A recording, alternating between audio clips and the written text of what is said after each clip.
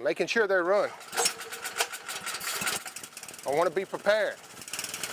Pointe Coupee resident Chris Hendricks is making plans ahead of Ida's arrival. We don't usually lose electricity. If we do, it's for a short amount of time, but it's hot. I don't want to be without an AC, and I want to watch the news.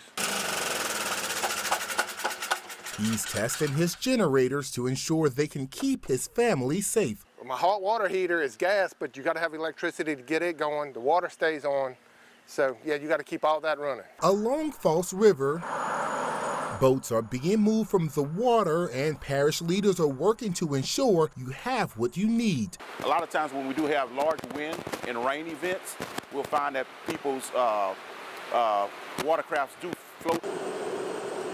The sandbagger is a device that can make up to 4 sandbags at a time, and the New Roads Police Department have been utilizing this device, delivering sandbags to residents in low-lying areas. We take proactive steps in advance to make sure that our citizens are well taken care of. No matter how big or small a storm is, preparation is key. Go get your food, go get your water, go get your gas if you got a generator, and go get it early because there's going to be a line. In New Roads, be prepared and get it early. Jonah Gilmore, NBC Local 33 News.